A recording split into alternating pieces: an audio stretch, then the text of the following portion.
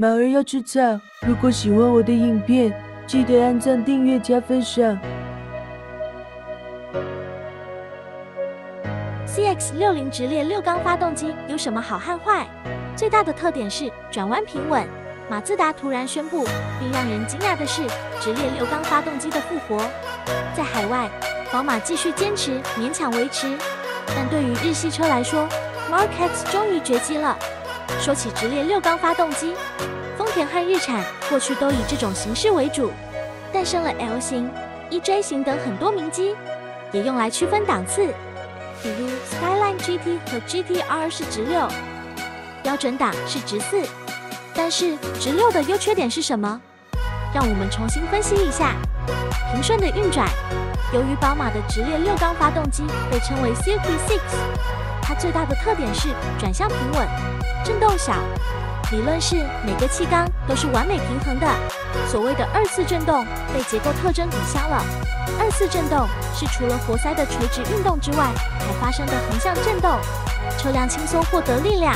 震动少，曲柄每转120度就会发生爆炸，这也是有利的，因此对燃油效率是好的。引擎声听起来不错，每隔120度就会发生一次爆炸，从而产生精细且组织良好的声音。再加上平顺性，这也是直列6缸发动机的魅力所在。引擎变大也有弊端，引擎大的缺点来自这里，由于排列了6个气缸，因此总长度很长。在这种情况下，安装空间和车辆类型将受到限制。虽然适合 FR， 但是很难做成 FF， 而且即使垂直放置，也不利于碰撞安全。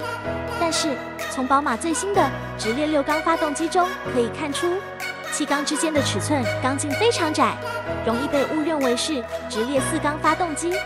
引擎变重，因为直径长，体积变大，所以重是自然的。如果底盘和车身设计做得不好，前部会很重，可能会影响操控性，热量很难均匀散热。理想情况下，应均匀冷却整个发动机。由于直列6缸发动机较长，因此很难做到，并且前侧和后侧的冷却环境不同。除了在这方面不利的影响燃料效率之外，它在废气方面也是不利的，维护困难，维修成本高。现在基本上不会有大修或调整气门停改，但如果需要维修，还是会变得很麻烦。有6个活塞，每个活塞有4个气门，就有24个气门，需要6个插头控制。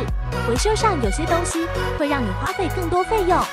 不过 Mazda 确实也在缺点上下足了功夫，让驾驶体验及燃油效率上搭配得更好。大家就等待实车上市，再自行体验感受吧。